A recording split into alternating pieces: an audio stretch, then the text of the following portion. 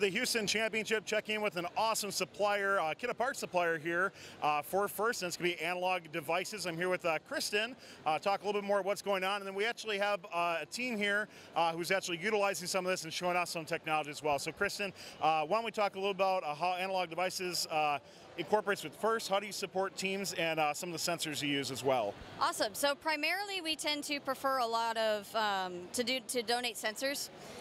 To kind of give students an exposure to some of these, these high quality sensors that they're going to get exposure to once they get into industry. So we do a lot of donations through First Choice.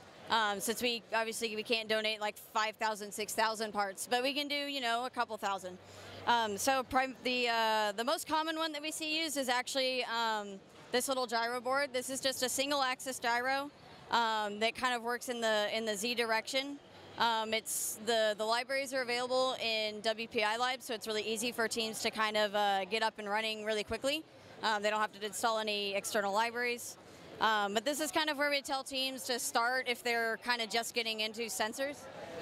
And if they were looking to take a step up, we've actually got a fully fledged IMU. So this one's actually tri-axis accelerometer, tri-axis gyro.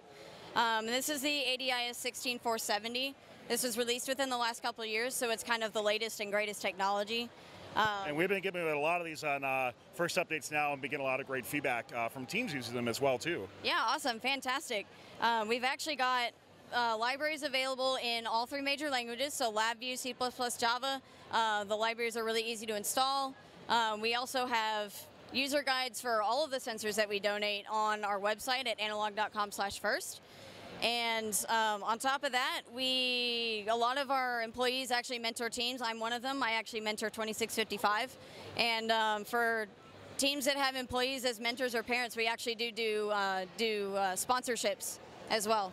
Speaking about teams, we have one here as well. It's actually showing off some cool new things in regards to the IMU board as well. So let's take a look. So we got 900 over here. So I'm here with Olivia and Mahesh. And so Mahesh, I'm going to start with you. Why don't you talk about where the sensor is, how are you using it, how is it being incorporated? Okay, so this right here is the IMU sensor given to us by ADI. We installed this in only a few hours, and because of this we're able to get local data, local gyroscopic data, and we're able to get data from our gyroscope and our accelerometer, which is able to give us, which is allowing us to visualize our robot. And because of this, we can so if we could show you something. So yeah, let's take a look. When we turn our robot, right, even the model in CAD turns, and so this sensor is allowing us to do that kind of visualization. And that's so cool. Because what's kind of the advantage of that visualization? Like, how would you incorporate that with your team? So this visualization helps us auto-align and essentially run simulations. Like getting hatch panels and cargo is really easy if we're able to just auto-align to them, and this helps us do that. So something I got a little bit educated on was called ROS, or ROS. So let's talk a little bit more about how are you utilizing that, how that's incorporating with your team. So ROS is the robot operating system, and it's essentially the framework for running a robot code.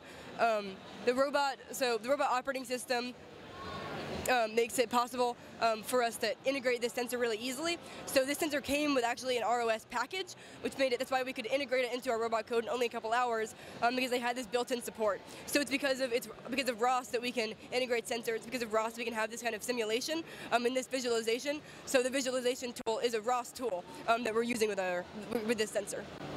So a lot of cool stuff happening here, of course, at the Houston Championship. Thanks again to Analog Devices for all the support of FRC and fun as well, too. Can't wait to see more things going on here at the Houston Championship.